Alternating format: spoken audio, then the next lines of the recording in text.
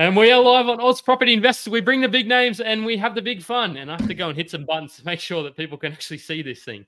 But I worked it out. How you going anyway, Karina?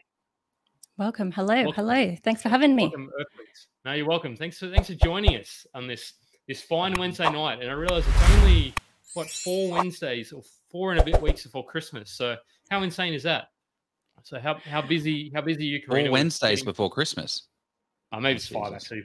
Yeah, we've only got a couple. There's only a couple. Today still counts, right? It still counts. There's still a few hours left of today. Well, 5 including this one. So yeah. But yeah, what's happening anyway, Joe? What are you up to? Oh, mate, I'm excited.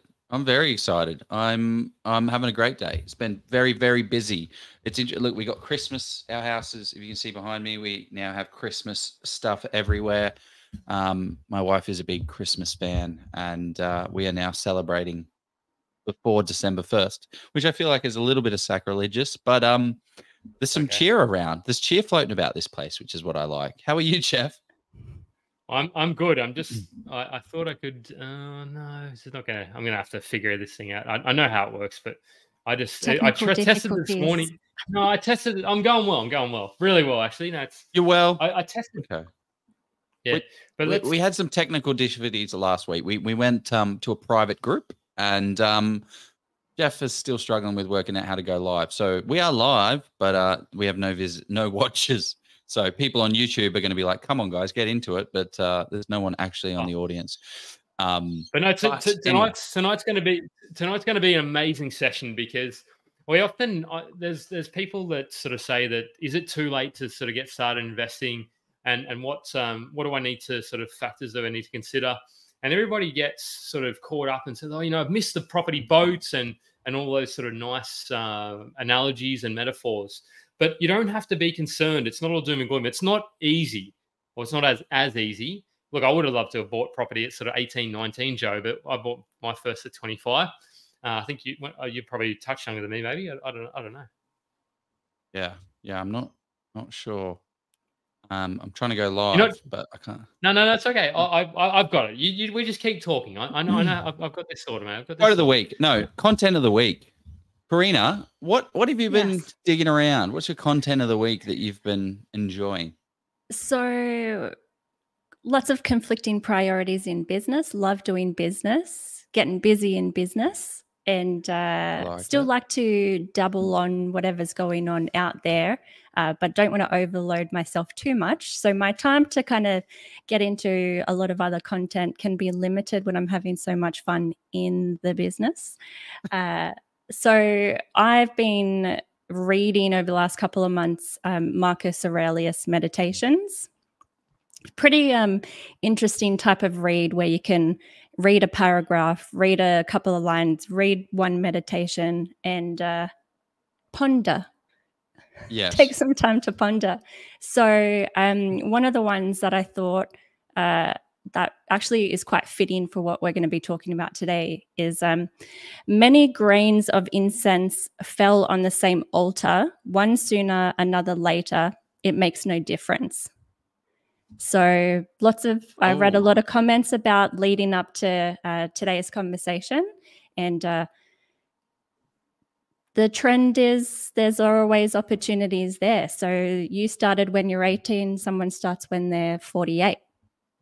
One sooner, one later. So, yeah, sometimes you just got to ponder the bigger things in life. Yeah, I like it. That is very well timed and property orientated. What are some? Have you got any other favorite quotes from the book? So that book, I picked it up myself. I don't know, a few years ago, and I read the story and I got through like the first chapter where someone English wrote it and is not a BC Greek, 3 billion BC Greek guy. And then I got to where he starts and I'm like, oh, I'm struggling here. Yeah. Look, some of the interpretations, I mean, any kind of poetry is whatever like behold of the reader type thing. There was another one that was about like comrades falling in the battlefield. So like you've got your own duty to play, but how much easier is it when you've got someone beside you to pick you up if you're injured and take you forward? So kind of plays on that we're not all lone soldiers. Surround yourself with people who can help. Yeah, especially in property. That's the biggest thing. I think there's so many team members that I think that's one thing you have to get over. It's like, you're not going to do all this by yourself. You're not going to, well, you can definitely do it by yourself. Don't get me wrong, but it's the smartest people I know have a good team of good people that are experts in their field, because otherwise you have to become an expert in accounting, broking, buying, finding, negotiating. Like it gets a lot. Yeah, I like that. You're also kind of biased by your own opinions and experiences. So if you're just asking yourself for advice all the time and leading yourself, well, there's only so much like you can experience to be able to, or time that you've got available to, go hunting for a property or do an accounting degree type of thing. Yeah, I don't have time for an accounting degree. Not this week, at least. Not this week. What about you, Jeff? What's your content of the week, mate? So my content of the week is by, you might have seen this guy. So he's a pretty good mate of Steve McKnight. So his name is Brendan Nichols. So he's famous. He's kind of done a number of books, and one of his books is Escaping. I think it's called, I'm trying to remember what it's called, but it's a fantastic book. Given I can't remember the name of it, but no, it's a great book. Yeah, no, it is a good book, but I'm just trying to remember. Let's see, I'll look it up now. I'll tell you what it is. So okay, why is it good? So the thing I love about this book is it's called The Way Out. There you go. That's what it is. It's just, yeah. So he talks about sort of because this guy, I don't know if you've seen him speak, Brendan, for Joe, but he literally sort of was broke and had this. He talks about the snap point, which is where you get to the stage where you can't where things can't get any, not they can't get worse, but unlikely to, and it's sort of like a breakthrough moment. So a lot of people talk about the breakthrough moment, but he's very compelling in this sort of story, and he actually unpacks and he sort of says. He talks around the psychology around it and creates a step-by-step process of how to make as much money as you want to and escape the grind, as he sort of speaks. So I think it's a really fantastic book. It's called The Way Out, and it sort of is a little bit metaphysical. So you need to it's not as deep as The Secret is for those people that read The Secret, but it sort of does have some more practical frameworks to look at. But it is not your sort of straight business book. But that's my content of the week, The Way Out. And I've been reading that for a little bit now. So that's what I got. Yeah. What do you got, Joe? Okay. I consume some content, but not a lot of content. The most recent one is just the Open AI Saga. Have you guys heard about this? Sam Altman. Have you heard about this, Karina? No. Is he back? I haven't been following it up. Yeah, I read it. I just heard over the weekend. In the chat. I mean, I don't know. He's always going to come back anyway. It's like Steve Jobs, mate. Like he's always coming back. You can't separate like OpenAI. He's the Steve Jobs of OpenAI. Of OpenAI. Yeah. So essentially, the content is this guy, Sam Altman, one of the smartest people in the world, the new Bill Gates is what they're calling him. He on Friday got fired from OpenAI, the largest AI company in the world, and is worth $90 billion. And randomly, he gets fired. So he's like, okay, I'm fired. Now what do I do? So everyone was like, oh my gosh, he's doing all this bad stuff. He must be a bad man. But then his co-founder was like, this is B. And then the board said, no, this is we're firing him because he did something. He hasn't been communicating with us clearly. And then the CEO is like, the co-founder is like, cool, I quit as well. And then what happened is over the weekend, every single employee, 900 employees of OpenAI signed a petition that they're all leaving OpenAI to go join whatever that guy's joining. So it's been a very interesting saga going forward. But that's well worth mutiny. Mutiny. Absolute mutant. That is pretty cool. I think that's a really great demonstration of a leader or like a genius that you say, I'll follow you wherever you go. It's okay if your communication's not great. You can have other people who communicate for you. But if you, 100%. Yeah, that's quite 100%. interesting. Yeah. So welcome everyone who's just joined the live. We had some technical difficulties, so sorry about that. But tonight we are going to be running a live session with the amazing Karina Fox. We are going to, Jeff, what are we talking about? What's the show today that these people should be enjoying? So we're going to be talking about have you missed the property investing boat? But what does that actually mean? Because that can mean many different things to many people. But what it means in this context, so Karina is a broker. So she's a strategic mortgage broker. Strategic mortgage. It's not quite the company that I didn't quite nail that. But so first off, we're going to talk about the things you need to absolutely nail for the bank to approve your loan, because it's great to sort of get your loan approved. But what sort of, if you're going to borrow $1 million, what are some of the core key things you need to look at? And then we're actually going to jump into what the property investing, like being too late to the party.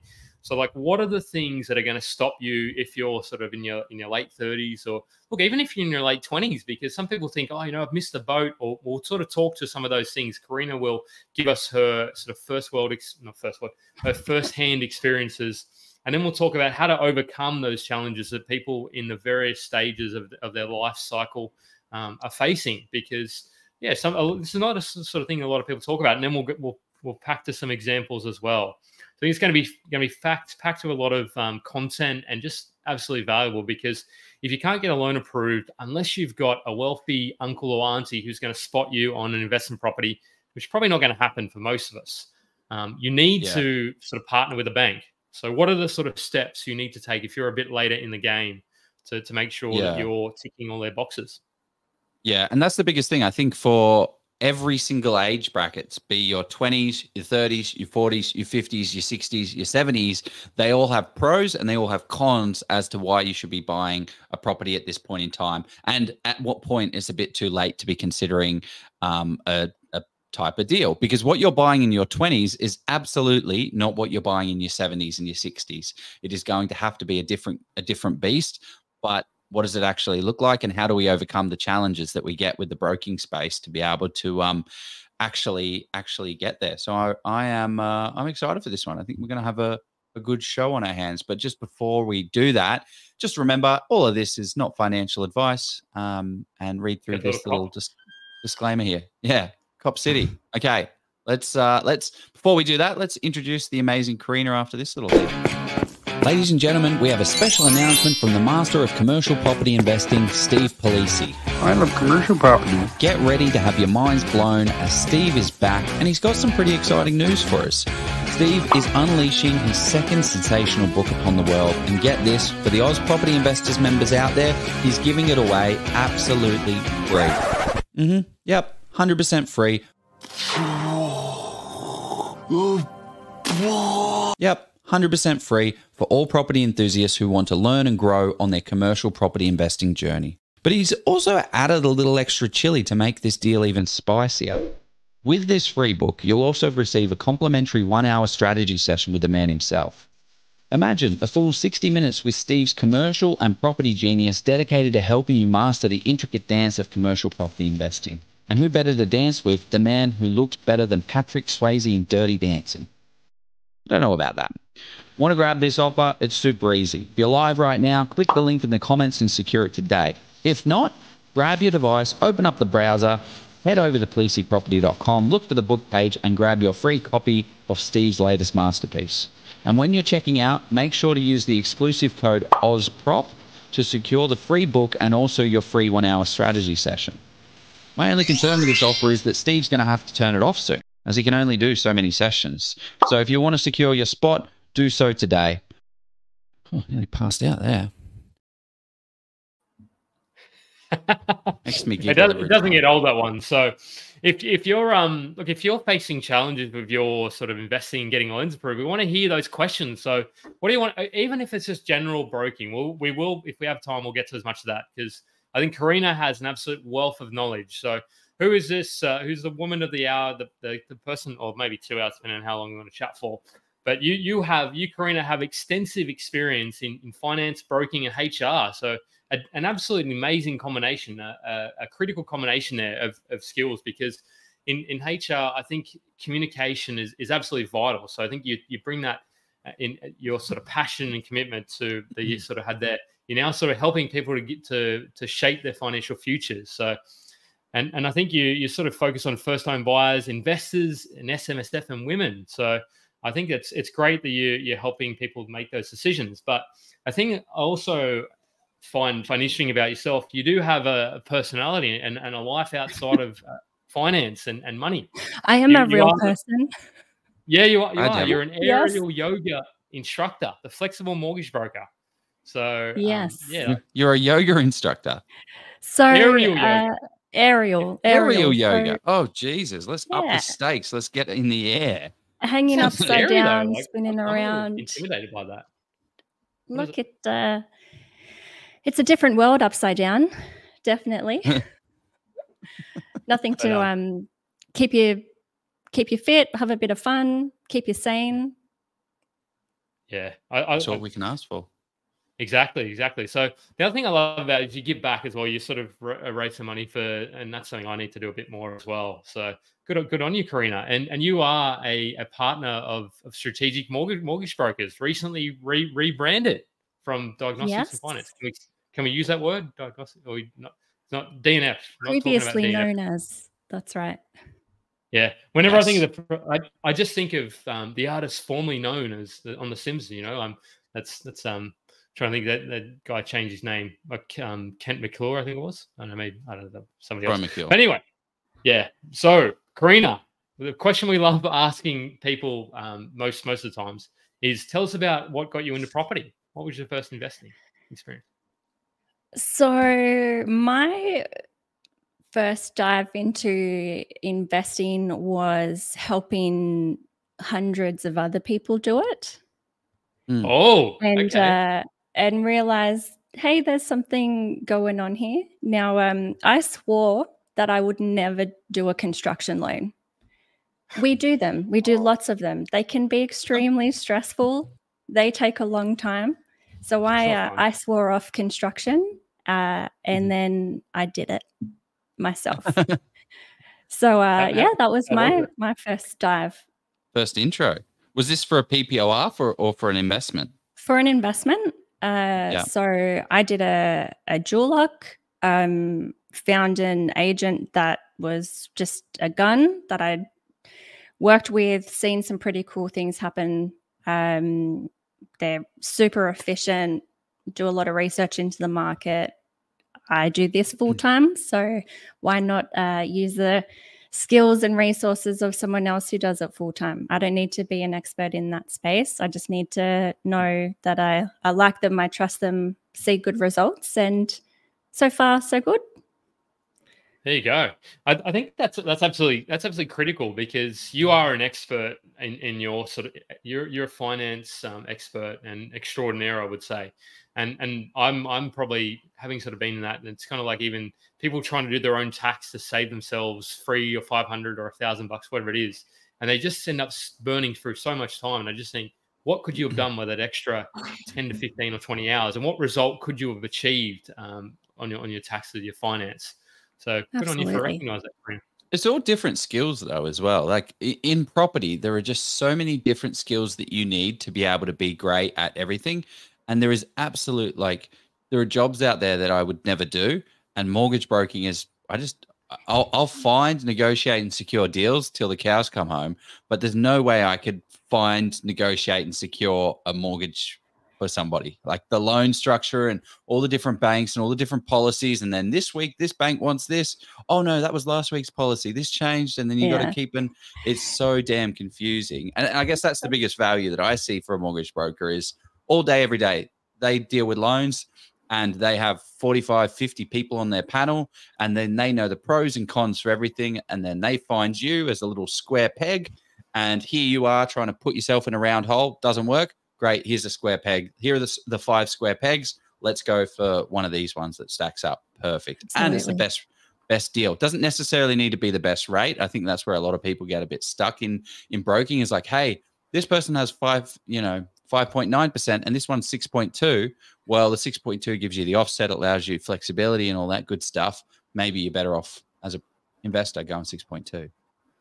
Yeah, it's definitely purpose-driven and project-driven. I think, when you're juggling multiple projects and you get to see each project have a success, like loan settling, people kicking goals, I think it makes it worth the stress and anxiety that comes with the very changing environment that is the lending landscape.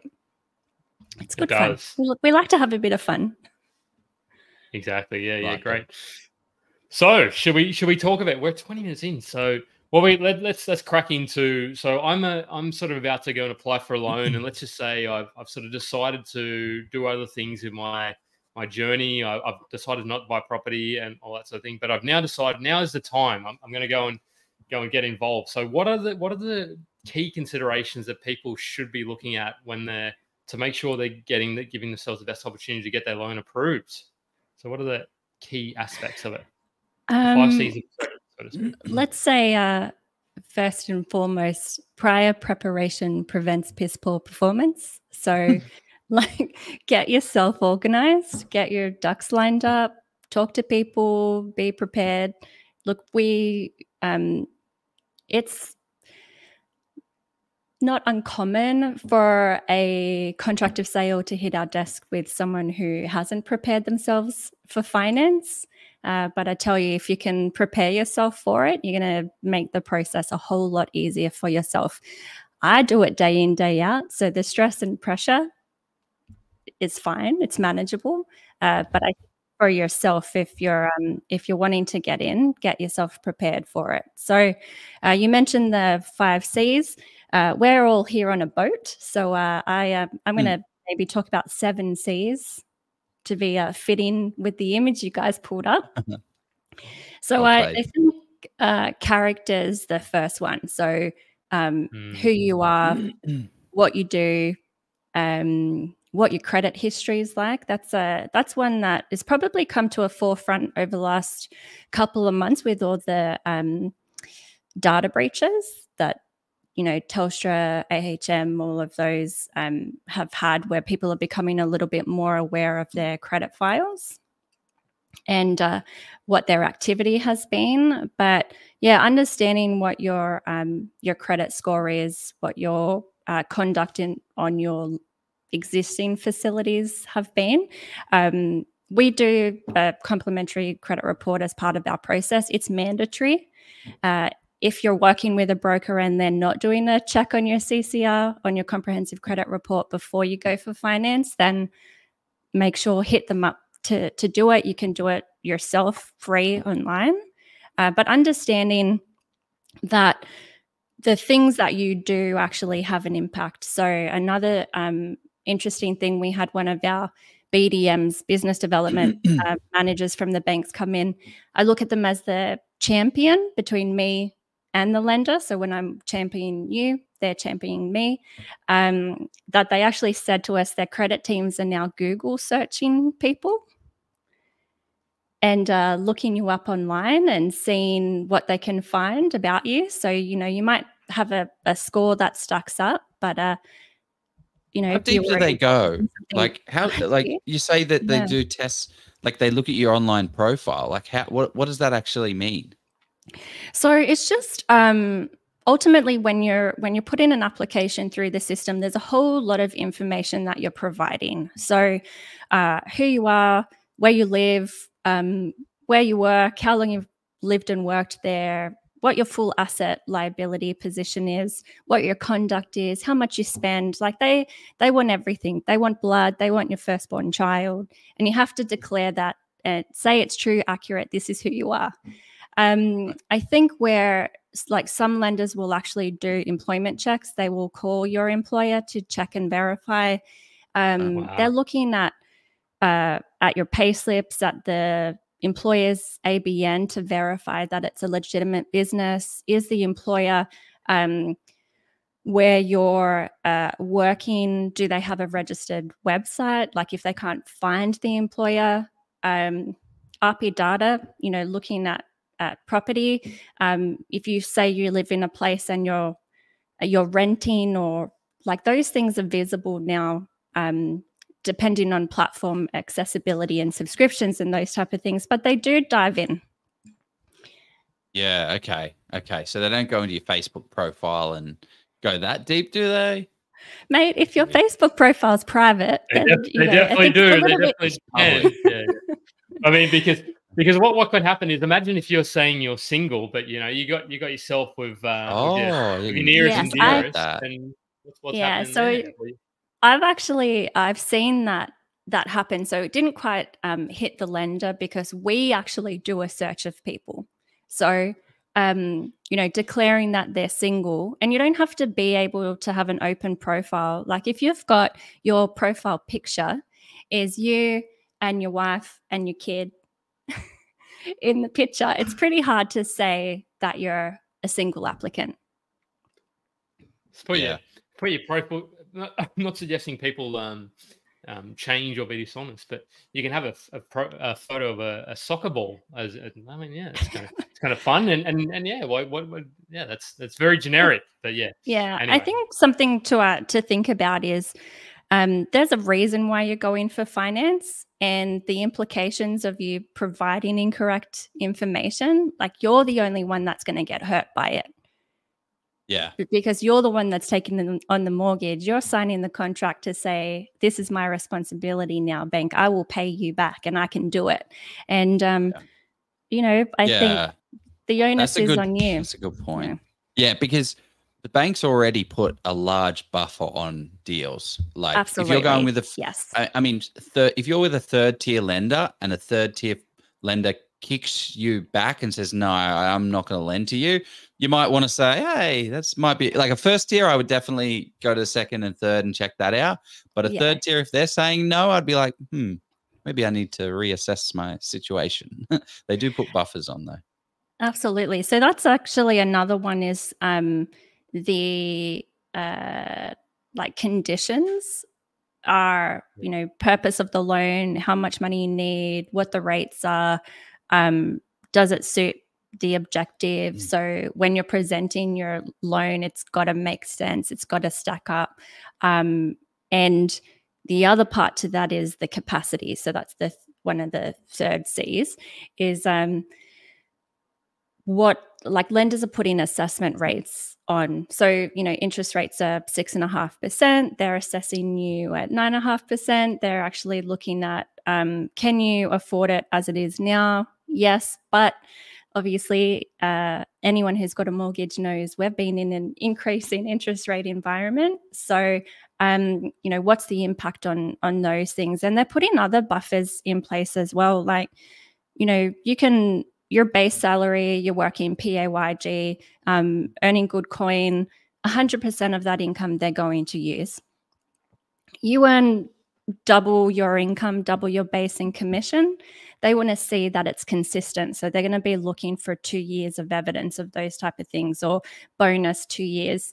So they're looking for consistency, and then they're looking at things where you have some variability in your income. They're going to shave like 20% off it and say, well, you get it, and that's awesome. However, we don't want to rely on something that can vary. Yeah. I used to, I was in a sales environment, and I got a small salary, but large commissions. And they didn't count the commissions as a part of the salary. So it actually made me change the company that I worked for so that I could get a higher salary and less commissions. Because I wasn't able to do that. It's interesting. Like, it's an interesting space because, being a broker, when you've got so many products available to you, it's all purpose driven. So I could, brand it, majority of lenders will shave off, but there are lenders that within their policy will allow you to use 100% of it. What you've got to weigh up and assess is if someone's going to change and be a little bit outside the norm policy, there's something else that's changing. So you might be paying a slightly higher interest rate, or a higher application fee to be able to source that type of lending. So there's always options out there. It's just got to be based on, suitable to what your goal is that you're looking to achieve. Yeah. Yeah. What was that you just brought up, Jeff? Sorry, man. Oh, yeah. I was just saying that the lender are a great final check on your situation. The valuation says you're not up to scratch. Assuming they have correct information, then there's usually a good reason. So sort of talking to people about well, they're like the gatekeeper, because ultimately the bank is the lender is giving you sort of 80. They're your business partner, so they're lending you sort of 70, 80, 85, sometimes up to 95% of the worth of the value of the property. So you're going to think, well, if they're comfortable sort of signing off on giving you that money, then they're probably they're doing their checks, they're dotting their I's and they're crossing their T's. But the thing you pointed to there is about the higher rate loans is often there's the third tier ones. I don't know if you call them this, but they're sort of called situation lenders or circumstance lenders or whatever, where you sort of you go with those for 1 to 2 years and you pay that high rate. And do you sort of see people then transition back to once their circumstances improve or their income or whatever reason they're at with that lender? Yeah, absolutely. If you've gone to a special purpose lender, it's a vehicle for you to achieve something at that time based on your circumstances at that time. So the beauty of life is that things change.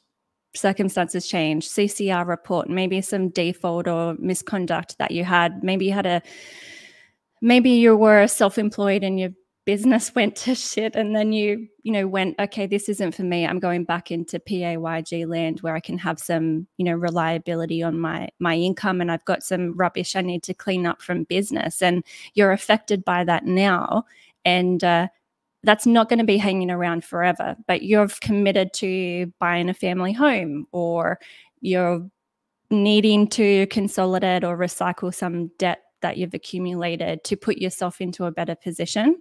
It's based on a purpose. So those lenders are generally purpose driven. And I think if you're sitting in a loan like that, have a think about why that was your strategy at the time. What was the purpose behind it? And have your circumstances changed that might be able to put you in a position now where you can go to a major, a tier 1, tier 2 type lender. Like the other flip side of that is, and I love this because I love anyone who kind of gets into, owning and running business, is you've been hustling, PAYG, working hard, and then you say, look, I've got the skill set now. I can do this. I want to do it myself. Those are also people who get affected by their circumstance, where a major who's wanting 2-year full financials and 24-month ABN registration doesn't want to touch you, or so it's kind of they're purpose driven. This is what one of the members came up with. How about lending for small businesses that have only just started? I mean, kind of let's answer that question, but also what are the general, how should we think about business lending, like lending for small businesses? Like, how should we generally think about it? Because I've heard you need 2 years worth of financials, and then other lenders are like, I need just 1 year. Others are like, yeah, what is the general rule? How does it kind of work? How should we think about it?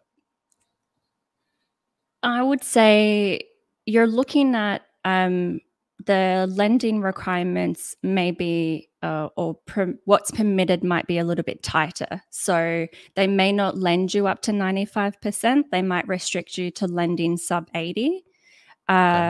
Yeah, if you go for the path of least resistance, you're looking at, 2-year full financials, as I mentioned, 24-month ABN registration, GST registered if you're a company, that type of stuff. They want everything. They want to see it all.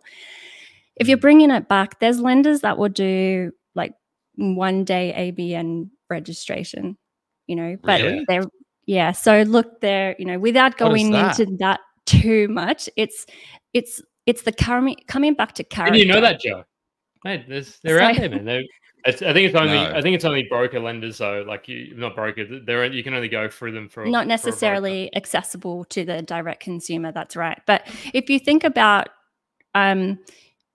what your character is, right? So if you've changed from a completely different industry, so you've been a chef and now you're going into, I don't know, marketing, mortgage broking, and you've got no prior education in it, no skill set, the industry experience is not there. It's really hard to tell the bank that you're going to be legit for the money to repay that mortgage. So I think if, bringing it back to like your character, what the story is, what your purpose is behind it, and then also recognizing that don't put your life on hold just for the sake of like your finance journey. Like if you have been a chef and you really want to become a mortgage broker, you'll be working long hours, but you've been working long hours as a chef anyway. But it's kind of saying like you don't want to miss out, on an opportunity if it's your passion or where your interest lies. And maybe your lending is going to be a bit tighter and more difficult to obtain, or it's going to be more expensive because they're going to hit you with an interest rate that's over 7%. But if it's going to assist you for a time, then it might actually work for you. Yeah, love that. That's really kind of it's not for hopefully it's not for 30 years. It's kind of for a year or two or whatever it is, and until you sort of get yourself established and entrenched in that kind of in that line of work. I want to sort of switch tacks a little bit because we've skirted around this assessment rate assessment rate. I want to sort of get you may not have. I mean, I think you're probably seeing it day in, day out. Maybe not. What are your thoughts on, are they going to reduce that sort of assessment? They have started, some lenders have taken it back to 2.5 from my understanding. But do you think that as a whole, the lenders will sort of come back from 3% to 2%? Or is that too big of a question for you to answer? What are your thoughts on that? So I want to borrow more money. So if you think about banks as businesses, banks make money from lending mortgages. So they take those mortgages, they go and invest them. So if you look at it from that scale, then they want to keep their business going. So they're going to find ways that they can still assist and continue to lend to people. So a few things that we've seen come out are simple self-employed verification. So, if you're a company paying yourself a wage consistent, you can evidence it. You can service your mortgage. There's a blend in words for you. If you can service your mortgage off that your term? oh mate, it's 7:30. I've been up since 4:30, so come on. Getting it done. For yoga, eat your heart out. Every day. Every day. So if you can service, you qualify. As long as your business is running profitably, then we can exclude anything that's sitting in the business. So this is something that wasn't out a couple of years ago. Or looking at 1 year, we had a few lenders that would do 1 year financials. We've seen a few more lenders come out with that. We've seen lenders with a 1% buffer instead of the 3%. Oh, and wow. Those are things like, we've been in this environment where, people are struggling, they haven't planned for it. They've been enjoying the low rate ride and not really recognizing that these things are not lasting forever. There's a reason why the lenders, drop their rates so low. But, there's this term about mortgage prison and being stuck with the lender that you're in. But if you're making your mortgage repayments, you're committed, your conduct is great. There's actually lenders that are out there that you may not qualify to service a standard loan, but you could be in one of those special vehicle, special purpose type of loans that we spoke about before, that your circumstances have changed, but the rates have and the servicing rates have just kind of run away from you. But if you can demonstrate good conduct, then there are options to kind of get you out of that space. And not every lender's doing it, and they don't advertise it either. So talk to a broker. And what they'll do, from my understanding, is they'll do a dollar for dollar refinance. So they won't. Let's just say you got a property worth $1 million and you got $500K debt on it. They're not going to say, okay, you can come across to us and we'll give you a $700K loan, they'll say, okay, you're paying 9% and you can't sort of service that. Even if we give you a rate of 6%, it's kind of a common sense approach to say, well, you're paying 9%, you've been paying that. We'll bring you across, and you can probably easily afford that 6% we can give you, but we won't give you that 200K cash out there. Yeah, it's not for the keen investors out there. It's for those that are find themselves, they've been in a bind and looking for what can better their situation to eventually be able to achieve the next goal of investing or accessing equity or whatnot. I think that works out quite nicely, and let's start talking about the having missed the property investing boat, because I think a lot of people will have that sort of mindset. They'll just say, "Oh, it's I can't do anything at the moment," and those people that have dollar for dollar refinance, they might say, "Oh, look, what am I achieving? I'm not able to go and buy that first investment property or that second investment property now." Right. But that is a stepping stone to then be able to then open up to other lenders if you can sort of demonstrate. So let's I'm going to ask the first question. So what are some tips you have for older sort of customers, or even people sort of in their late 30s or early 40s? Well, I think where's worthwhile starting is, rather than breaking it down like that, let's go through the age range, right? Let's like the 20s, the 30s, the 40s, 50s and 60s. I think that would lend us to a little bit more, so people in the audience can bundle themselves into a little bit of a bracket. Yeah. Would that get people's interests, perhaps? I mean, yeah. Perhaps, but I guess let's just start at the 20s, right? We'll just breeze through the 20s. Why are we breezing through the 20s? Because you're going to be fine, Mr. 20-year-old. You have time on your side. What about 18? Don't worry about 20. I saw teens. So many people. Bring on them I teens. put a post up saying, when did you buy your first? What age were you when you first bought your first? And the amount of people I saw that said 18, 19, I was like, that's amazing. Wow. Like, how good is it that we have a community of people do that? But 20. Okay. 20s, what should be late teens, early 20s, late 20s, and all 20s. What are some of the things we need to think about? I liked that you said you've got time on your hands, because I think, you can often be worried about what other people are doing around you. You're missing out. That kind of mentality can be at any stage of your life. And I think when you recognize that you've got a whole lot more time on your hands, you've got the opportunity to take a few risks when you're younger than the other end. I think some of the restrictions or constraints, your income, often, you're either just starting your career or not knowing what your career is. You might have, I think it's like you can have 14 to 16 different jobs in your lifetime, which is about 6 different career changes. So recognizing that your employment, you might be with one employer for 2 to 3 years and then change. So understanding that your income will vary. You will start to earn more money. You gain experience. You invest in your education.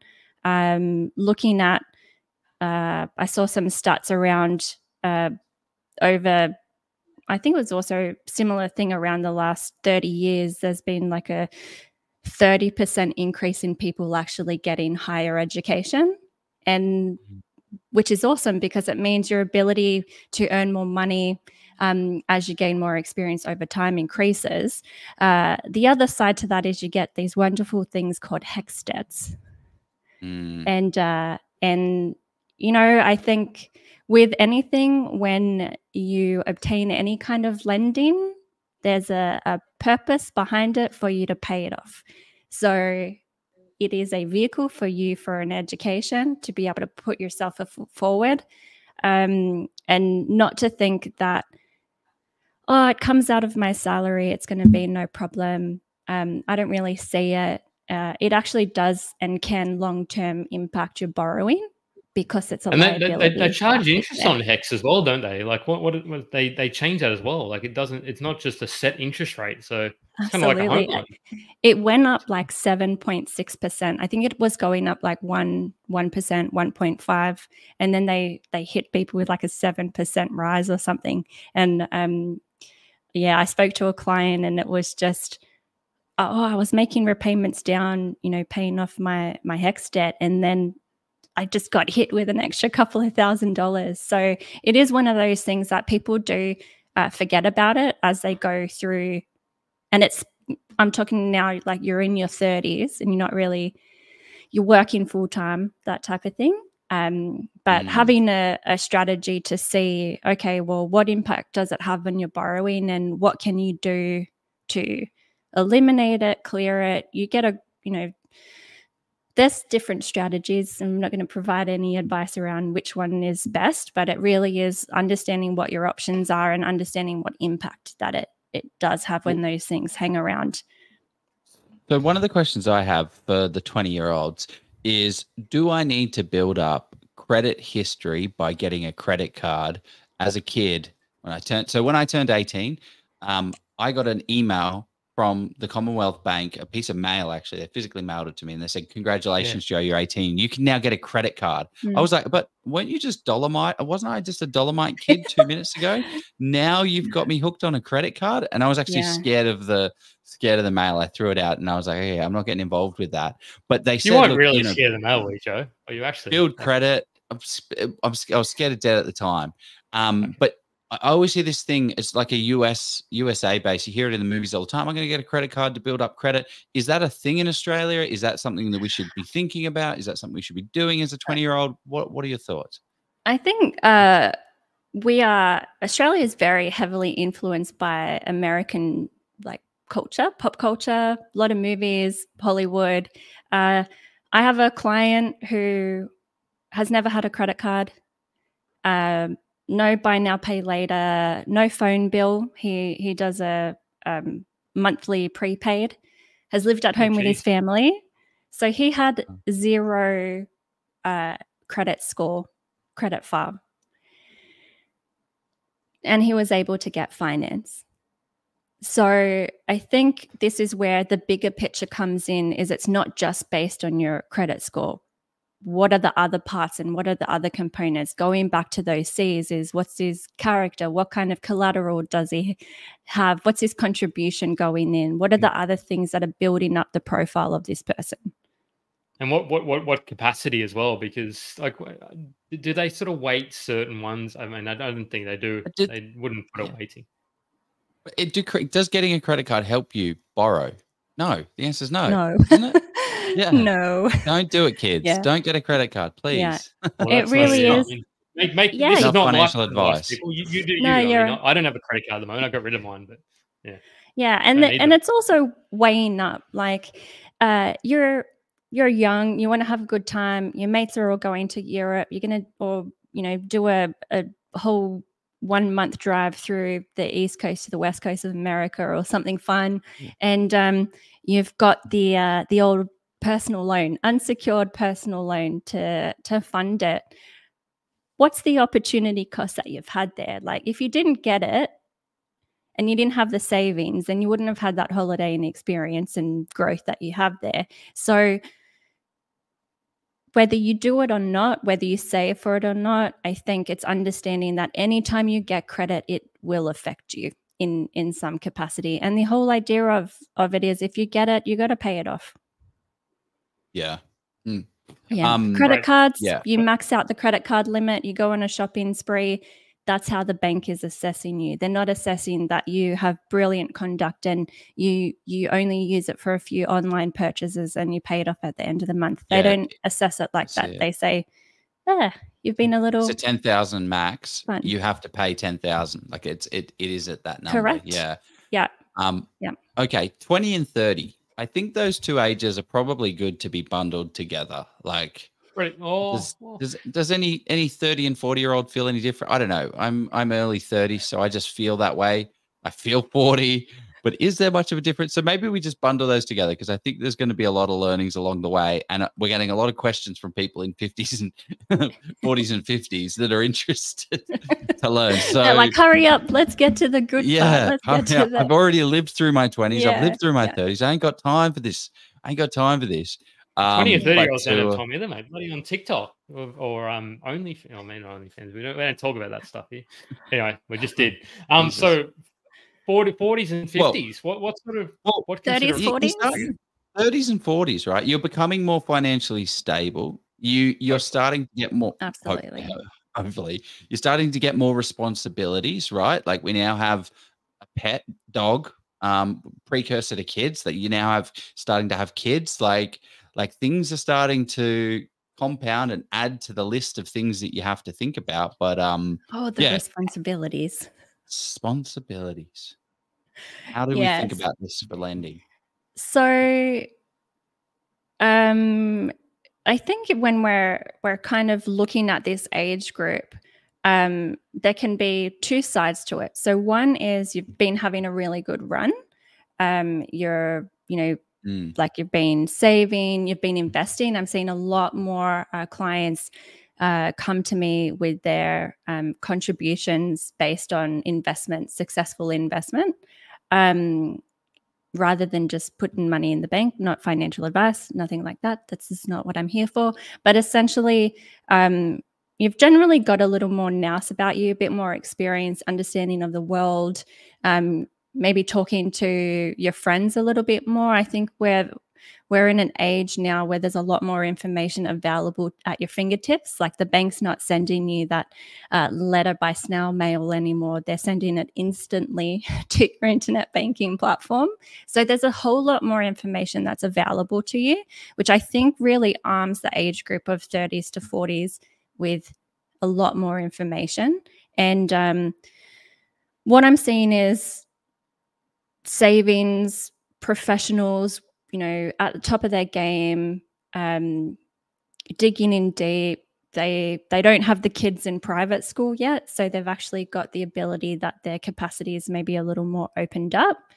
The other side is people who've potentially had some experiences in life that have changed their circumstances in a detriment. So it's put them behind a little bit. So my view of this age group is you're getting really different life experiences now. You're getting people who've lived and had certain things go on, and the vehicle of how they move forward can be very different based on whatever those circumstances are. Like, those that have kids, we love kids. I don't have any, but we love kids. But they're a liability when it comes to lending. You can take 100 grand off your borrowing capacity for having one dependent. So the other side is I thought it was only 30 or 40 or 50K. Like, what's this 100K number? Like, what is that depending on what you're spending on them? Is that yeah. So you put your kids through private school.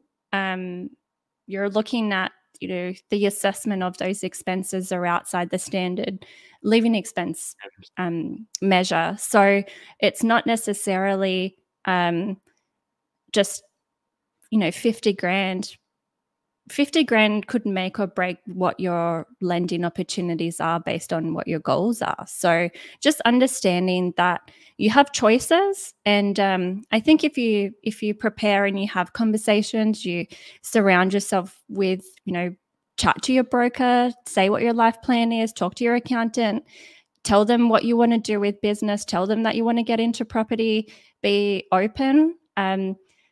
That's kind of where I was alluding to before. There's more than just 5 C's. Communication is a huge part. That communication is not one of the 5 C's for credit worthiness, but communication between you and your partner. Interestingly, I have seen and been in some pretty uncomfortable experiences where I'm talking to 2 applicants, a couple that are, looking at their finances. Obviously, that's why they've come to me. But then there's this undisclosed 50 grand worth of credit card debt that they've gone and used to buy all sorts of toys and fun things and not told their partner about. Oh, wow. So, so you just dig that up in front of them, just get the meeting, line them both up. Just wanted to just raise this. And also, who do you raise it with? Which partner do you don't know which one owns the debt? So it's like, well, the beauty is aside. You're right. So you can keep information hidden, that's fine. But when it comes to lending, those things are out on the table. We see them on your credit file. You can't hide that kind of stuff. And the lender's going to see it. So you might not disclose it to your broker. Maybe they don't run a credit check before they submit your loan. But that bank's going to come back and say, hey, there's 20 grand worth of undisclosed liabilities here. What's that all about? So communication, I think, is really kind of important around that. How has this kind of gone over I don't know, during COVID, I think they got a little bit scared about like undisclosed, well, maybe not undisclosed, but it was like can't think, like debts. Like people were like, hey, what are you spending this money on? The banks were coming at people and like, what are you spending this money on? Why have you got Afterpay? Why have you got this? Like, is that happening as much now? Are you seeing that? Or is there a shift away from that towards that? Do you see banks asking a lot more questions, or how is it going? What I think you're talking about, Joe, is expense verification, where people were sort of, that's what it was. Things were being sort of scrutinized, and this is probably around the time of the Royal Commission, was it, Karina? And it wasn't so much, and then because banks were sort of like, and there was the Wagyu beef case with Westpac, where they sort of said, where they said that the lender said, I'm going to reduce my living expenses. I can not buy that Shiraz or the Wagyu beef because those are luxuries. I don't need those, but I choose to buy them if push came to shove. So that's kind of where there was all those sort of test cases. But sorry, Karina, go on. Go on. I think the scrutiny is still there. So essentially, you go buy a house, you go buy an investment property, you've got multi-property portfolio and you've got lending on all of them, and there's a purpose for everyone and how it's been set up. But the bank owns it until you pay them back. So they're going to be really clear on making sure that you are a good candidate for them to invest in you, because that's really what they're doing. So when you look at living expenses or the scrutiny that comes, they have to do it. We have to abide by it. They also will look at things like, okay, you're a conservative spender, you're only spending as a single $1,600 a month because you're squirreling every dollar that you have away, but we can see that you have squared away 100 grand in savings. It makes sense that you are being conservative in your spending. However, you earn a particular amount of money, you live in a particular area, lenders will still look at what the statistics are around you. So they're not going to say, oh, we'll assess you at 2,500, but you've said 1,600. It doesn't work like that. You've got to meet the criteria, and the bank set the criteria. You just got to work out which vehicle works best for what your strategy is. There's a question that's come up here. I don't know if it's a joke, but it's also good to answer. We love jokes. For fun. What if you can't explain $50,000 of cash? Do they still ask questions? So we're talking about the negative side when money's coming out, but what about when money's coming in? They want to know where it's come from. So what's because that's the pace of character, because where are you getting this 50K from to just turn up off the back of a truck? Like, I mean, that's kind of like, are you the type of person? So the best way around it is to send the money to your mum and then get your mum to send it to you, and then you say, well, mum sent it to me, so that's fine. Not financial advice. Definitely not. I'm going to bring this There's thing also, up. Bring the little boy up. You just does on a podcast. Well, no, that's kind of. It's not financial advice. Sorry, go on. We're not here for have a advice. strategic conversation with a broker. I would say absolutely. What do you need? A strategic mortgage broker. Yeah. I think part of it is anti-money laundering and counterterrorism. Like banks want to know that is legitimate funds coming. It's where equally when as investors, when we're accessing equity from our properties to leverage or recycle debt, we've got to declare what the purpose of the funds are. It's got to make sense. You want funds out for renos, you want funds out to invest in your share portfolio. Your accountant, or financial advisor are giving you a letter to support that type of strategy. You're getting equity out for to be able to purchase 2 or 3 properties or 1 property, whatever it be.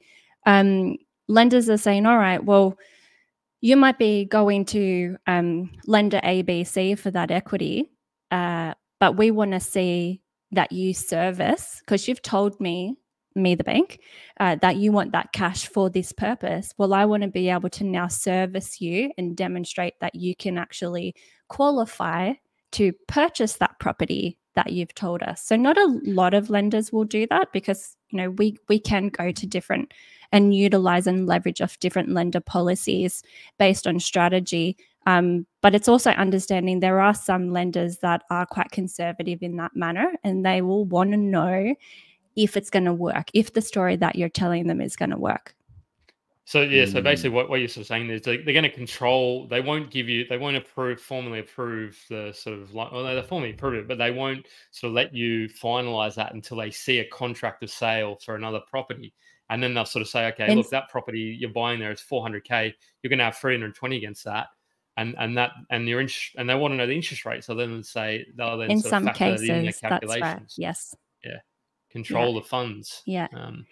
They do it with renos as well sometimes. So sort of okay, so for 30-year-olds and 40-year-olds, you can kind of, I guess, you've got options. You've got options. You've still got time. They're a little bit more financially stable. They may have some more. They may have some more equity, but then you've got the other side of things where they're competing financial responsibilities. Right? We've got kids. We've got mortgages. We have a little bit less time.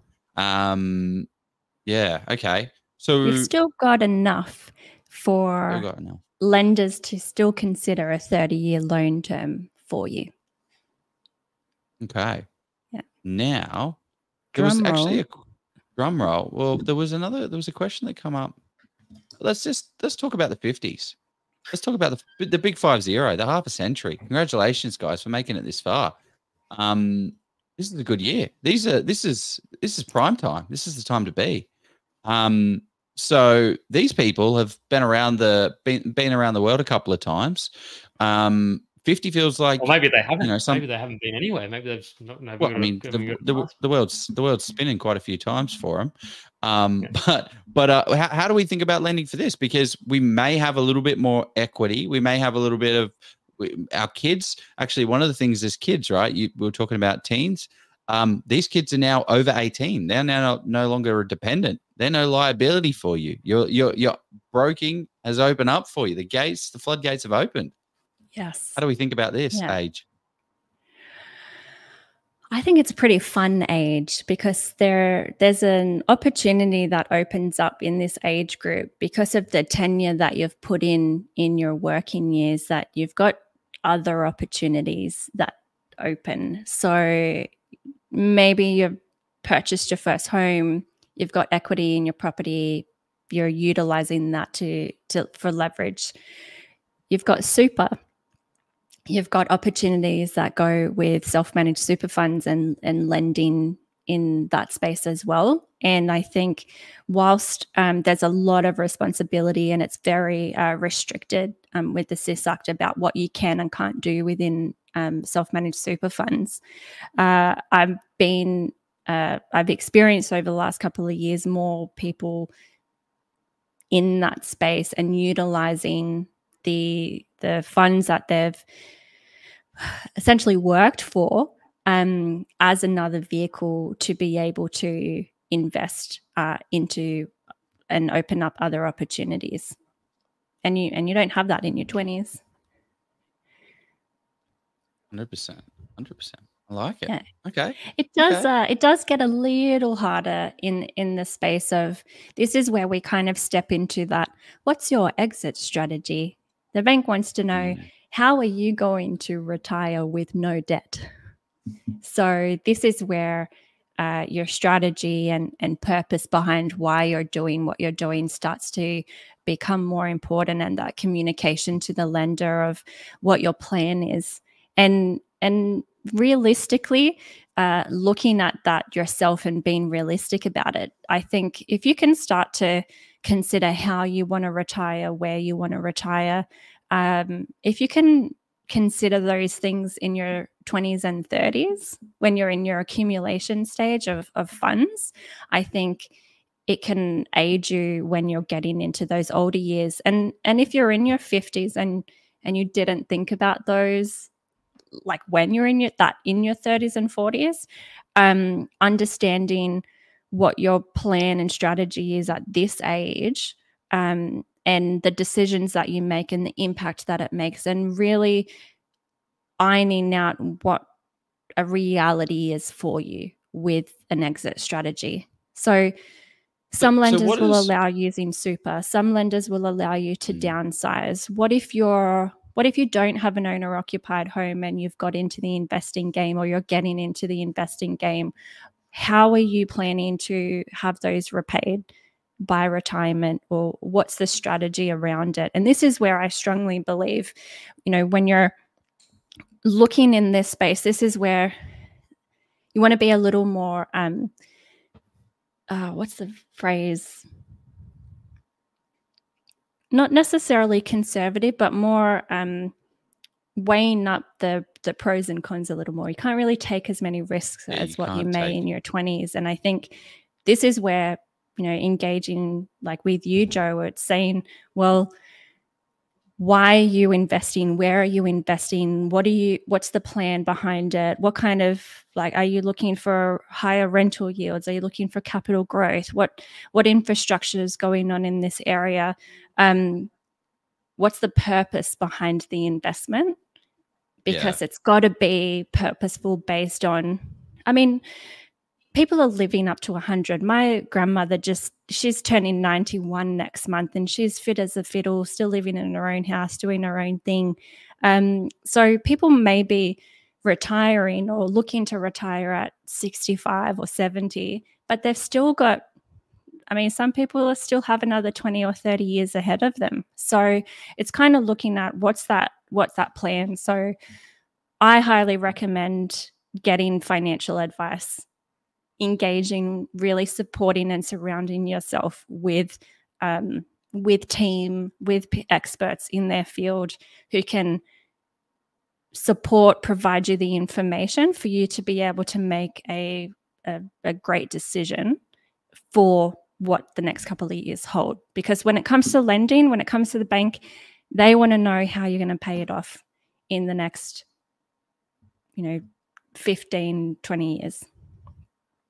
Yeah. And can we ask, while we're talking about this, because I think let's what are some of the, and I'm not saying that people should generically regurgitate these exit strategies to their broker, because it needs to be consolidated. You shouldn't just be willy-nilly saying these things. But what are typically the things that are seen as valid exit strategies for somebody in their 50s or 60s, or even sort of late 40s? Because some banks or some lenders do question at late 40s, what are they sort of doing to pay? And particularly if somebody's in an occupation as a builder in the late 40s, or something like that, or in a physical environment, like those people might not be able to work till 65 or in that industry. So what are some of the exit strategies that you come across and mention?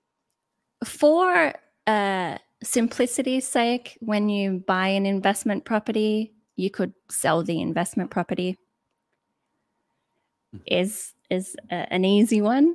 But what it more comes around is what they're wanting to understand is they don't want you to have a debt on your PPR. So if you're someone who has an owner-occupied home and you've still got a mortgage on it, it's how will you have that debt repaid? Because that's not where you've got rental income that's coming in to help you pay it down necessarily. This is where sale works. By 50s, this is kind of where we're sitting, that 50 to 60s. Your kids, they've graduated, they're 18, you're living in a 5-bedroom house. Do you need a 5-bedroom house anymore? Downsize.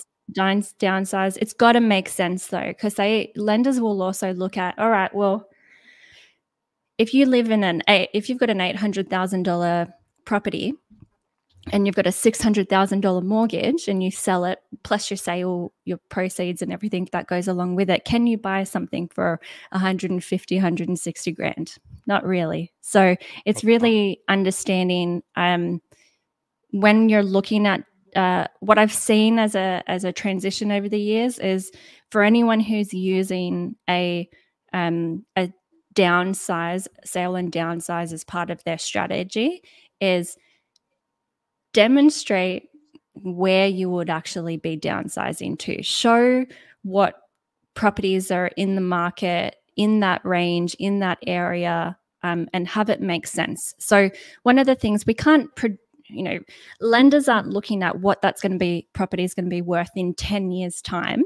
So they're not looking at other property cycles. They're looking at what it is right now. So the story, if you had to do it right now, do you have enough super to utilize a super lump sum payment? Can you downsize? Will that assist? Lenders will look at amortization of superannuation as well. So utilizing super to downsize is also another option. Got to have it make sense. Yeah. So what I'm sort of hearing here is it's all about sort of removing all the reasons the lender to say no, because they're going to think, this person's 55, they want a 30-year loan term. How are they paying this off? And then if you say, well, I'm going to pay it off, well, that's not really a great reason. Like, what is the narrative? How can you support what you're saying? That's right. And especially if you're in a labourer's job, like you mentioned, a builder, a brickie, they're not necessarily going to be wanting to work as they're getting a bit older, or not have the ability to do what they were doing before. So have your loan terms make sense as well. Love it. Well, I'm kind of interested in maybe exploring like one side of someone that's done really well in their 50s and own property, and what are some of the strategies and things that we should think about for them. And then also someone that hasn't done as well, that doesn't own any properties. How should we think, and how do those things change? Before we do that, we just need to run this little sucker. Our own bills. There's nothing worse than going into a situation unprepared, especially when that situation is purchasing one of the most expensive assets of your life against a trained property expert in the form of a real estate agent. It's a scary thought, but it is a skill that can be taught. Do you want to learn how to become fully prepared when buying a property, so you can get out there, buy your dream home or investment property without the fear of actually messing it up? Scott Agate, the founder and expert property negotiator at Hello House, has been helping people buy their properties by stepping in and negotiating with the agents and saving his clients tens of thousands, and in some cases hundreds of thousands of dollars. Scott has now decided to share all that he's learned over the past 28 years in real estate, so you can go out there and do the exact same thing on how to find a property, analyze that property, negotiate on that property, and transact on it to get the best results. He's created the Get Buyer Ready course, which is a step-by-step guide on how you too can become an expert property negotiator. It's the easy way of how you can avoid all of these agent games and get the best purchase price on that dream home or your investment property. The course is in short bites for busy people with no fluff at all. Just all the information you need to get buyer ready and secure that next property with confidence at the best price. Scott has been kind enough to give our community a massive discount with the link below. Sign up today before you even think about putting an offer on that next property, and it will be one of the best decisions you ever make.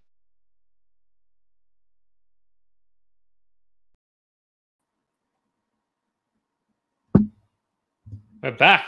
We are back. We're back. So, which example do you want to tackle first, Joe? Do you want to tackle somebody who's been successful with property, or do you want to somebody who? Let's do that.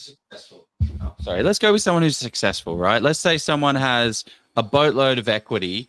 What are some of the challenges that they're going to be facing? Because I bought my PPOR, the classic boomer story that the internet loves to spread. I only paid $100,000 for my house. Now it's worth $3 million.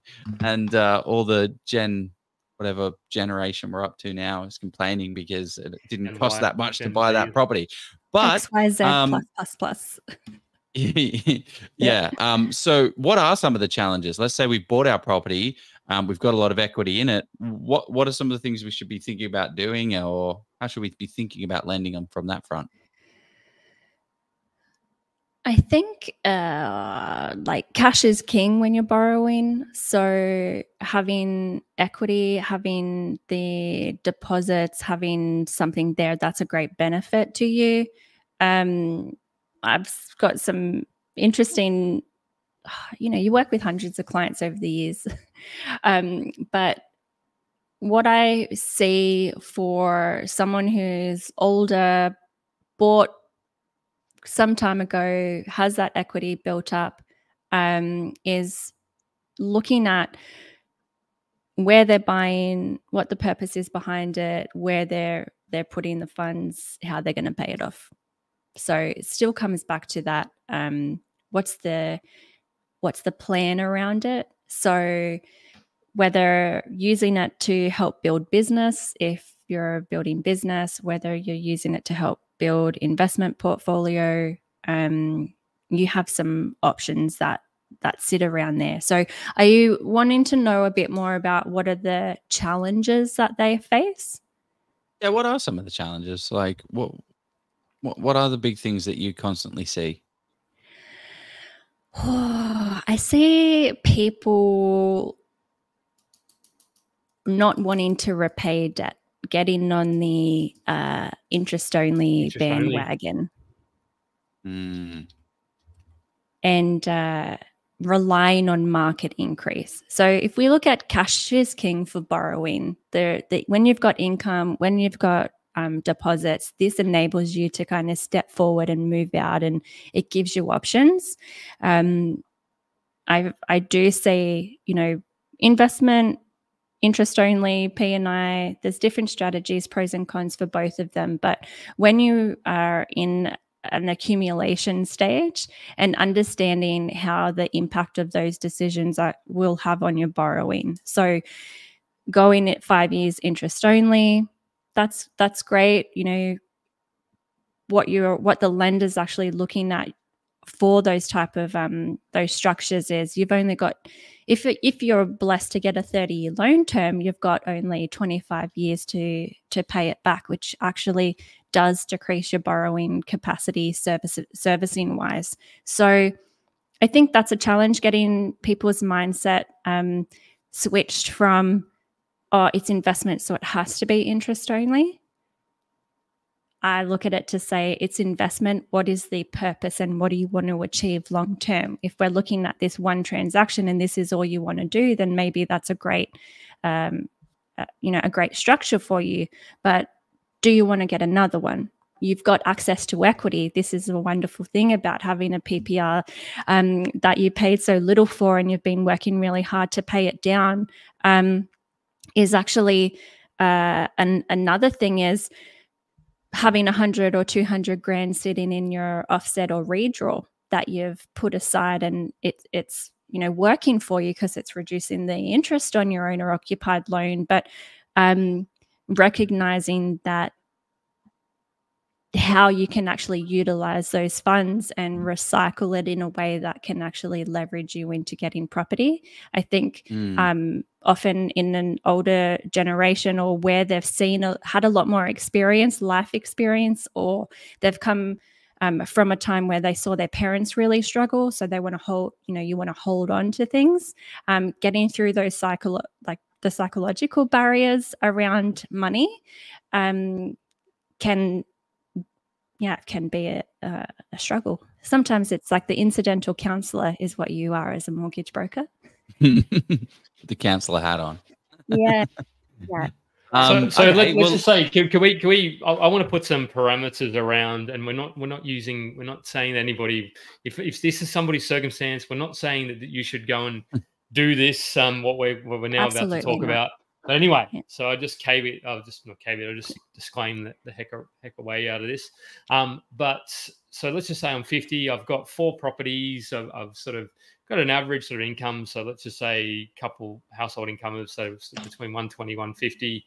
So I'm just sort of throwing some sort of numbers out there. So 4 properties, and so what are sort of some of the challenges? Because we talked about this before. You sort of have helped some people in this sort of situations.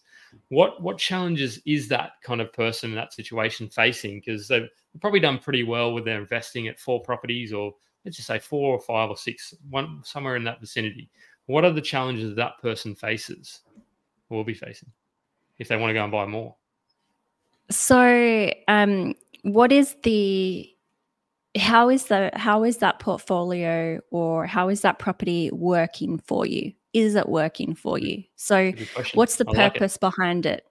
Do you have it because it's a cash cow and it's bringing in those dollars, it's paying off the mortgage? Is it in an area that it's had the growth factor? Have you, it's maybe the rental hasn't changed too much, but you've had it for maybe 1 or 2 property cycles and you've made some good coin on it. So when you're looking at that kind of optimization of your lending and your portfolio and wanting to take the next step, a challenge can be being set in your own ways and holding on for things that may not be serving you. And I think, if you have an open mind about what the purpose is behind it and what options you can have from that. So what I have seen is we love the phrase of debt recycling. So using either paying something off or using debt in a way from a different way that you've currently been using it to better your situation. So someone who may have 4, 5 or 6 properties, if they've not been serving you in the original purpose of why you got it, why not review whether you still need them? So I've got a client that's actually sold quite a number of their properties, and they're changing their trajectory on what they're doing, buying in different entity vehicles. Yeah, hope that makes sense. I answered that. Yeah, it does. Yeah, no, because I think some of the challenges that person will face is they'll have sort of, if they've got a 4 or 5 property portfolio, let's just assume they've got a couple over 1 or 2 in WA. Maybe they've bought some over there recently. They've got a couple in sort of over east or east coast. And so they've probably got sort of $4 million of the portfolio worth, or maybe let's just say 3 million, whatever it is, 3 or 4 million. And they've probably got a debt position of, 1.5 or 2 million. So they've got well in excess of maybe sort of close to $2 million in, not usable equity. So let's just say 1.5 million of usable equity. But they won't be able to probably, a lender will say, well, look, you've got all this equity, but great, you don't have the income to service it. And that's where we sort of, you unpack those points. You sort of said, well, that's probably, you've got more of a growth portfolio rather than a cash flow. So it's then about having those discussions with your broker like yourself, with your accountant, with maybe your financial planner, depending on, is that kind of the conversation you have with how to move forward and buy the next one? Definitely. Because if you continue doing the same thing that you're doing, that's kind of the definition of like insanity, right? Or it's madness. Doing the same thing over and that's exactly right. If it's, I hate that quote. Like, yeah, but it's grounded here in the sense that if you're expecting a different outcome, something has to change. So having an open mind to actually understand that there are alternative options. And I think that can come a lot with experience. We're heavily influenced by media. So another thought is, 10 properties in 10 years. was when I first started. 10 properties in 10 minutes. What about 10 years? 10 properties in 10 minutes, right? But so that was really, when I first started broking, that was a conversation that I feel like I heard clients say to me all the time, I want to get 10 properties in 10 years. And it was the same thing repeated to me. No one said anything different other than 10 properties in 10 years. I think when you shift your mindset and go, do I need 10 properties? What do I need? You know, the really awesome thing about having a chat with a financial advisor is they actually bring you into the future, far into the future, and say, well, what do you want to retire on? What is ideal for you? You know, do you want to go on holidays? Do you want to be able to just comfortably have your standard expenses covered, making sure your mortgage is paid off and those type of things? And then they bring it back, and you might actually recognize that you might not need as much as what you thought you did. And that's, I guess, the benefit of engaging. And I really encourage my clients to engage with a financial advisor at any stage of their journey if they haven't spoken to somebody, because you got to plan for it. You got to plan for, you know, forget about mortgages for one side. You know, as a broker, we've got a duty of care. I'm going to get you into the biggest debt of your life with a smile type thing, right? But it's really important that you are protected. So that's the thing. We can plan for retirement. We can plan for these grand portfolios that are going to be setting us up. But what if something happened to you? And it's not if you kicked the bucket. It's really, what if you were incapacitated in some point? Like, how would you be able to continue doing what you want to do? And I think I'm the optimist in life and conservative with numbers. And I say that to my clients all the time. But I think if you can be prepared, if you can understand, make sure you've got the right protections in place, you can take what life comes, you know, a little easier, I would say. Yeah. Yeah. Take it easy. Take it easy. Relax. Kick back. I'm just kind of cautious of time. So let's chat to the 60s. What are our thoughts on the age of 60s? Have we missed the boat? Should we not be buying property at all? Can we still lend at 60s? Do banks actually entertain the idea? Like, what is this? Is 60 the new 40? What is 60s to you from a lending perspective? This may not be every broker's experience, but mine is a very small percentage of my clients are based around over 60. I have served clients over 60, but they're usually, you know, unencumbered owner-occupied property. They are now looking at what they're and doing some investments. Generally, what I have seen is it's purposeful, based more around family than it is about accumulation of funds for their personal situation. So they're looking to see, what extra can I do to set my family up? Absolutely, exit strategy has to be super strong at that age. Yeah, not too much. Yeah, not too much around there, I'm afraid. Yeah, well, this is the challenge. I think we have to go back a little bit in time. Sorry for interrupting, but we have to go to the scenario where, well, what should somebody, if somebody's 50 now and they haven't had a property yet? What? Okay. Sorry, well, let's go to this one, right? Hi all, at age 50, female, single, no property, but a good income, growing deposit. In your opinion, do I have enough time to buy an investment property for capital growth that will allow me to leverage into my own property by early 60s, or should I buy a PPOR and smash the loan? No, it's not financial advice, but just interested in your thoughts. So single female, no property, but a good income and a growing deposit. What are your thoughts on that? I think that might be the person who just said we didn't talk about 50s. Yeah, well, thank you for being so open, and thanks for being so open and putting that down, because it helps a lot of people. Absolutely. What are your thoughts of that? I would be interested to know what your thoughts are around this. So I might deflect for a moment here. You know, I've definitely got an opinion, Joe. but Joe probably has one too.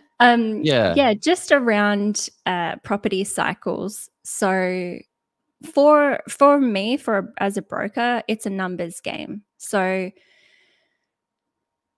what are you earning? What's your deposit? What are you buying? What are we expecting that property to have in a capital growth? Because if it has the ability to, have a bit of a snowball with some accumulation of equity that we can leverage off, that's great. But what kind of property cycle are we looking at? So this is where I have seen people do this. They're usually looking at engaging with an agent, because it's really based on driving a type of property. A buyer's agent. Hopefully not selling agent. I mean, geez, stuff. No, a buyer's agent like Joe or whomever. But it really is, what are you going to get out of that property? What guts does it have to get you there? And what are you looking to get on the end of it? Yeah, exactly. The answer is, what do you want? Like, for me, it's age 50 is not too old. If we can get access, if we have, well, hang on, just go back to this one, Jeff. At age 50, if you have a good income and you can borrow and you have a good deposit, you can buy an investment property for capital growth. There are ways to add value to properties, right? Like a fine example is renovation projects. Like we bought a property last year for $453,000. It's now worth $540,000. So it's grown $100,000 because we spent 20 grand on a renovation, and bought in a good pocket. So 10 years is a long time. 5 years is a long time, but it does depend on how much work you're looking to put in to be able to do that. For me, it's, you might want to take a few more, like do a little bit more value adding, or, renovations, subdivisions, developments, those type of things, and align yourself with people that are willing to help you with that, because that's going to guarantee depending on somebody's growth. risk tolerance. I will put that out there, because there is more risk in that type of strategy, because it can cost more. And there is also, I don't think you can be as passive in the investment when you're in your 50s. When you're in your 20 to 30s, because I've seen it multiple times. People made a decision and they go, oh, it didn't really work out for me, that property, and I sold it. Or I bought this brilliant property, I sold it, I made $100,000 on it, but if I sold it now, I would have made $800,000 on it. So but the decision of when they bought it, what type of property, what the purpose was behind it, it was a little bit, I want to get my foot in the door with something. I've got time for it to work in either way for me, but I've got time to be able to mitigate a risk in a different way later. So when you're in your 50s, you've still got 20 to 30 years that a lender will accept on an exit strategy for you. You can still get a 30-year loan term, depending on overall circumstance and assessment. But I've got a lot of clients that are 45, 50 that are starting their investment journey now. Yeah. What are your thoughts, Jeff? How would you answer this question?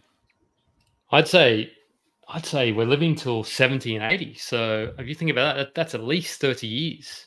If you live to 80, assuming that. I mean, look, you never, tomorrow is not promised, of course. So, but nobody's tomorrow is promised. So the way I would think about that is, I think as long as you're comfortable knowing that you can't control what the property market does. Like if you go and buy a property in, let's just say, Southeast Queensland tomorrow at that sort of, at an average sort of price there, 500,000 or 600,000, and it's sort of, and it does on average 5% for the next 10 years, then what's that? So it'll go 50%, and it'll go from 500K to $750,000. So it'll go up by 50%. Let's just say it does that.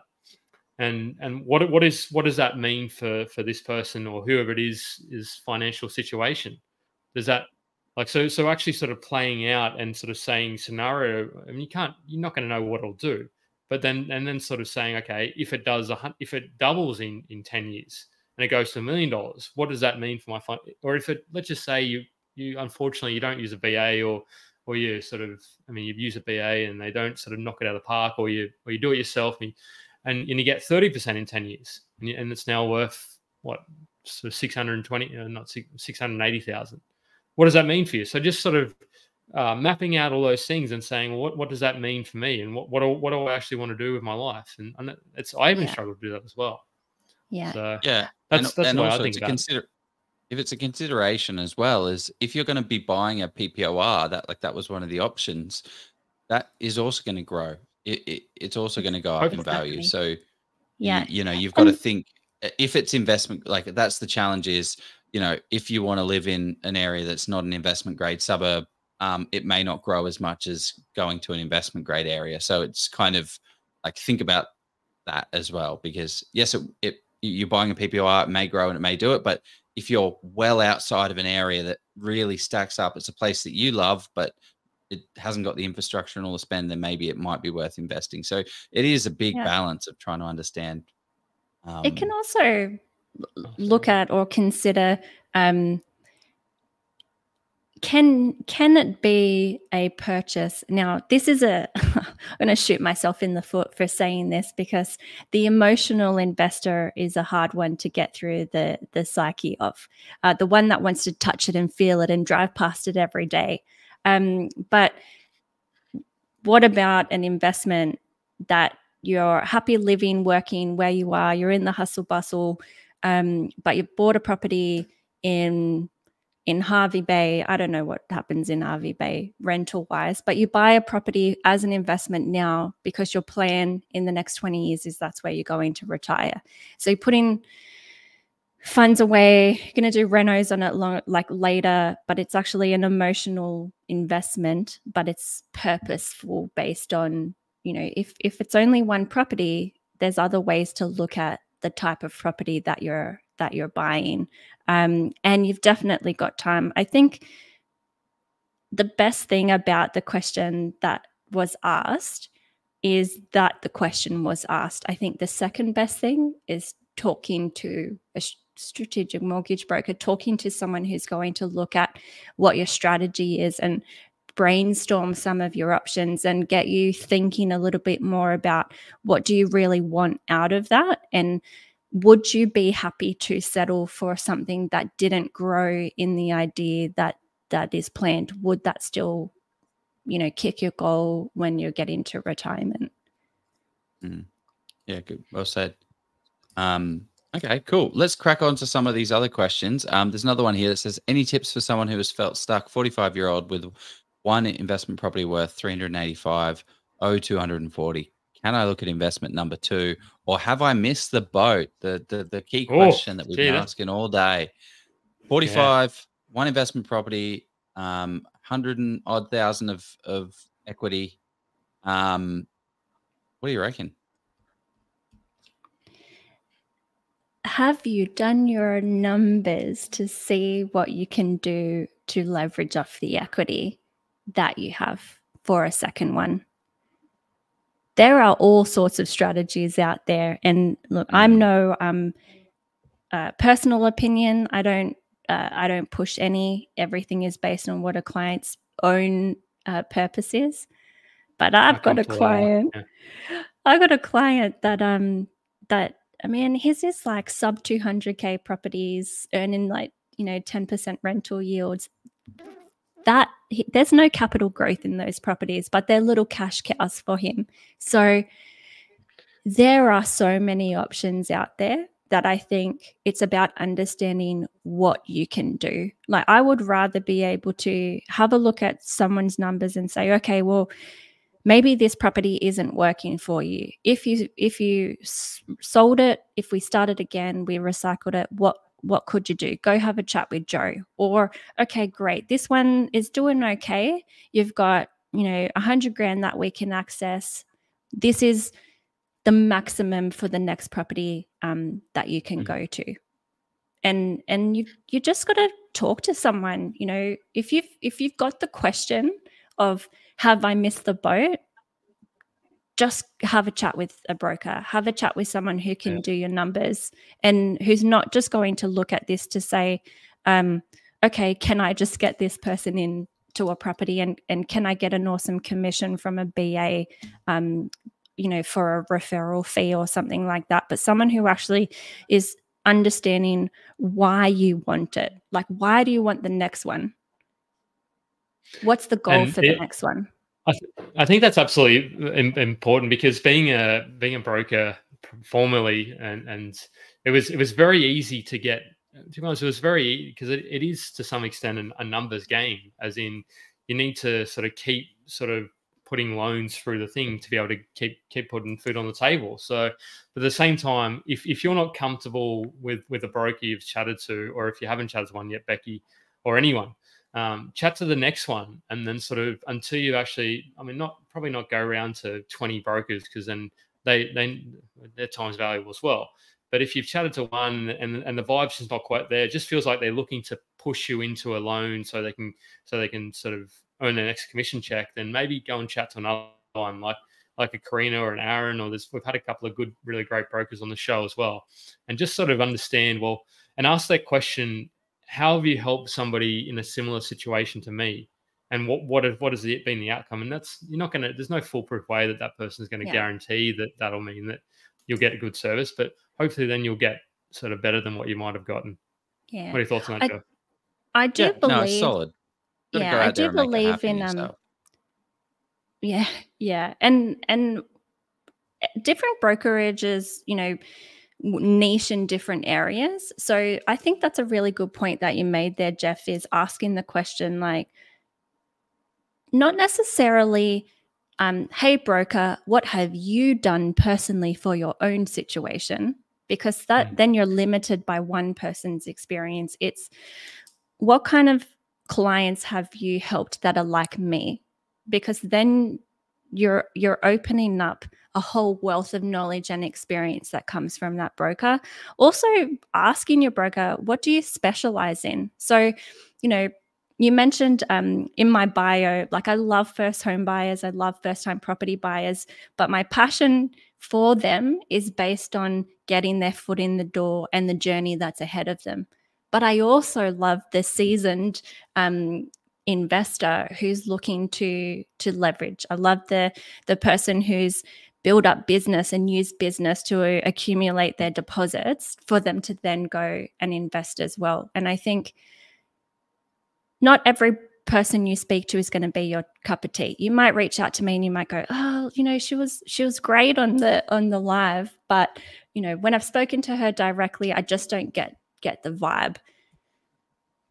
The benefit that you have is there's a lot of us around, and I think you've just got to chat with someone, ask them what their experience is, understand that I've got brokers in my network that all they do is look after mum and dad refinances. And that's it. They don't want to do the investor. They don't want to work with the developer. They just want to look after that person. Yeah. Yeah, that's actually a very good point. You got to focus on what is your everyday deal? How would we ask that? What's the question that we need to ask them? Is it like, what are your normal type of person, or like, what is the normal client that you work with? Do you focus more on investors? Like, what should we ask? What do you specialize in? What I liked the question Jeff asked is, what other clients like me have you worked with? Or where do you really like, or what's your experience? Because ultimately, if you're later in your years getting into the investing cycle, I think you really want to have a team around you that is experienced, that can provide the support. And I think I wouldn't have the experience in the time that I've been broking if I didn't deal with the hundreds of clients that I've dealt with. So maybe that's another thing, is how long has your broker been in the game? I've been in the game 10 years, but I've got a business partner who's been in it longer. I've got other people. So the overall business experience has over, 50 years of experience across the team. So maybe these are other things. Are you working with a one-man band? Like, I was a one-man band too, one-woman band. My business partner was a one-man band. But I think there's also an added benefit when you have team around you, that it's an accumulation of experience. And that's kind of what I would rather have, the support around me than someone who doesn't have a lot. But we all have to start somewhere. I didn't start with investors when I first started broking. It's tough to start with investors because they're a bit finicky. Let's I reckon we should probably finish off on this question. I mean, there's heaps of, well, unless somebody types it's a great question. What strategies have you seen best perform to avoid maxing out serviceability, i.e. high capital growth, cash cows, or high rental yields, or a combination of both, like granny flats in good pockets? What have you seen? What are you seeing on those deals that are working? Oh, this is the golden, golden nugget. Can I say it is a diverse portfolio where all your eggs aren't in one type of basket? Diversity. Yeah. Right. So, dual lock type of properties have the great ability that, if one's vacant, the other one's still got income coming in. So that can give you peace of mind in that space. A higher rental yield, that's going to also give you a little bit of cash that's maintained. Buying off the plan brand new properties in you've also got the benefit that comes with time. So you might put a deposit down now. Just as a caveat to anything off the plan is you're buying in and settling in potentially different markets. So understanding all the risks that are associated with them, I think that's really important when you're considering that type of property. But I've got some clients who are a little older, who've bought off the plan, and they've already got 100 grand growth in that, and it hasn't been a year. Off the plan scam. I must admit, and let's not get Joe started off the plans, because what could they have done in an existing property though, Karina? What could they have done 200K in an existing property? But anyway, we won't go down that rabbit. Yeah, it really is where I think the diversity comes in, because it's the same thing. You go, oh, this area is brilliant. Like I love Southeast Queensland or something as an example, but I'm going to buy all of my properties in Southeast Queensland. But then you're seeing, that might be slowing down, for an example. I'm not the expert here, you guys are, but you might see that area that you put all your eggs in one basket slow down, and then now you're seeing like a peak happening in SA or WA. So from me, what I saw in my broking journey has been, a lot of people hit the Queensland market, and now the market is somewhere else. So understanding that every state has different property cycles, that you can't just bank on they're all going to perform in the same way. I think diversity comes into it. I'm the conservative in life, or optimist, but conservative with the numbers. I think, why hedge your bets on one type of strategy? I haven't seen it work for anyone particularly. I see the ones that have success have diversification. Yeah, because when you're thinking about strategy, you need to think about how it affects the overall.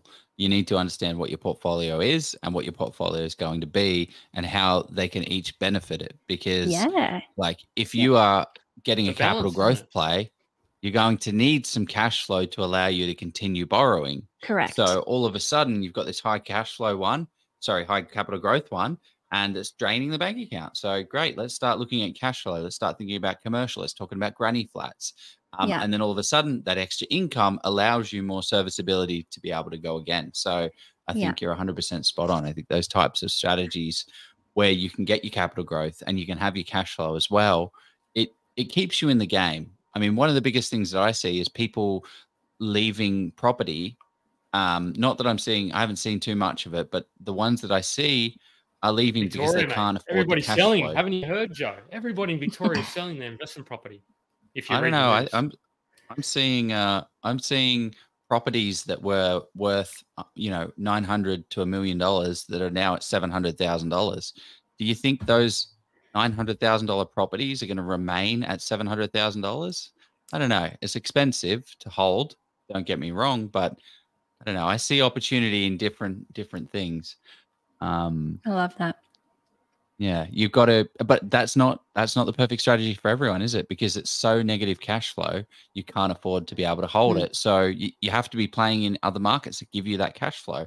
I was literally just looking at other asset classes. I mean, let's not. I mean, I'm not saying people should, but Gurav loves these good old shares and ETFs. So no, I mean, I think it's important to consider what works for you and your situation. Yeah, I was just looking at Louis Christopher's rental forecast. He's saying Perth is going to have 12 to 15% rental increases, Brisbane 7 to 10 rental increases, Darwin 0 to 3, Melbourne 6 to 9%. So maybe we're going to get a little bit more from Melbourne. Sydney 7 to 10%, Adelaide 4 to 7, Hobart -2 to -5, and then -2 to -5 for Canberra. So interesting times ahead in the property market. If somebody knows Louis Christopher, then please tell him to answer his LinkedIn messages. Yeah, if anyone could get us Louis Christopher on the show, we really want him. We can't get an economist. Like we literally, we can get everybody else. What have we done? Or just everybody message him on LinkedIn. Everyone who's no, please don't do that. Yes, please. No, please tag him and everything. Say, Louis, we need you. We haven't had the economist, and you're the first one, and we've messaged you hundreds of times, and it's getting pathetic. We're not talking. No, back to Karina. Well, you haven't seen my inbox then, Karina.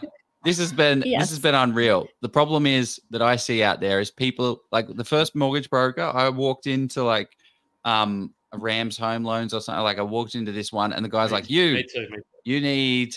It was a nice bloke. House. He was a nice bloke, but all he did was do, basic. He didn't know anything about investing. He didn't know anything about strategy. We need a strategic mortgage broker. How do we learn more about Karina and what you guys are all up to? Just Google a strategic mortgage broker. So you can reach us if you want to connect. strategicmortgagebrokers.com.au. We did our brand name change because we told clients every day of the week, we are your strategic mortgage broker. It's what we live. It's what we breathe. Jump on the website. You can do a free assessment, book in, have a chat. We may or may not be for you, but I really believe that the best thing for you to do is to have a chat. Yeah, I think communication is a very important thing to be able to understand and communicate with the team that you build. Yes. We're going to be talking, just letting you know, we're going to be talking about $500,000 asset here, or 700,000 or $1 million. It's going to get emotional. And you're going to want to feel comfortable to be able to have that conversation with those people. Yeah. So yeah, I 100% agree with that. You might even be lucky enough to talk to me. So, or you might get Aaron, my business partner. He's pretty cool too. So you could get either of us. Ask for Karina. No, I actually use Karina and Aaron for the mortgage broking for whenever people say I don't get any commission, I don't get any kickbacks. I use the best people, so I always use you guys because you guys get some amazing results for our clients. So I'm happy to say that. But cool. Well, let's do it, Karina. You have an amazing evening. Thank you very much. Is there anything you want to leave the audience with? Maybe a quote from Marcus Aurelius from your. No. No. Look, just surround yourself. I think your vibe attracts your tribe, right? That's the go-to phrase for the kids these days. But it really is talk to people, communicate, have a chat. If you're in doubt, just reach out and talk to someone. Talk to a professional, preferably. And don't get too angry for us tagging at everyone once a week, people. It's okay. If you don't like it, just ignore the notification you get on your phone. It's okay. Or just tune in and you might have a fun time. Oh, it is. I love this session. Like, thanks for coming on and sharing. I suppose the topic there. Some people feel a bit uncomfortable about sort of thinking, have I missed out, the FOMO? And it's like, and asking that question, it's like, I haven't started. I don't know where I'm going, and I'm afraid I don't know, yeah, I don't know how I'm gonna. You'll be surprised how many opportunities and options there are out there. But it's like, you know, you're not going to meet the woman or the man of your dreams if you don't get off the couch and leave your house. So Tinder. Start the conversation with someone. Not that I know about what apps out. these kids are using these days, but yeah. Exactly. Okay, exactly. we're talking rubbish. Thanks so much, guys. Thanks for having me. It's been awesome. Hi, guys. Let's go buy a property. Catch you later.